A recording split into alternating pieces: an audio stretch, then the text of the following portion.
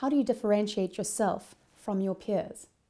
There are a number of ways that we think that we differentiate from our peers. I think the first one is that Laurium's an owner-managed business.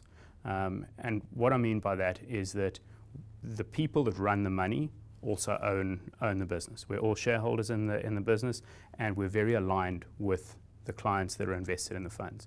We all invest our own money in our funds. We don't have any ability to go and trade outside of the funds. In theory, we could, but it's very much frowned upon within the business. So we are very aligned with the clients in that we own the business that manages the funds, and then we all invested in the fund. I think that's the first point.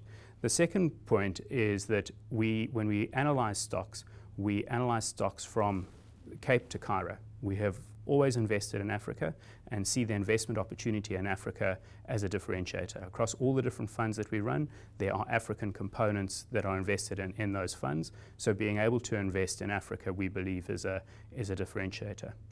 The third differentiator is that we're a fairly small asset manager. And as a result of us being small, both by size of assets that we run and number of people that work in the asset manager, in our asset manager, we're nimble and we're able to make decisions very quickly. Being able to make decisions quickly in the financial markets is a great advantage in that you're able to capitalize on some of the opportunities that exist out there.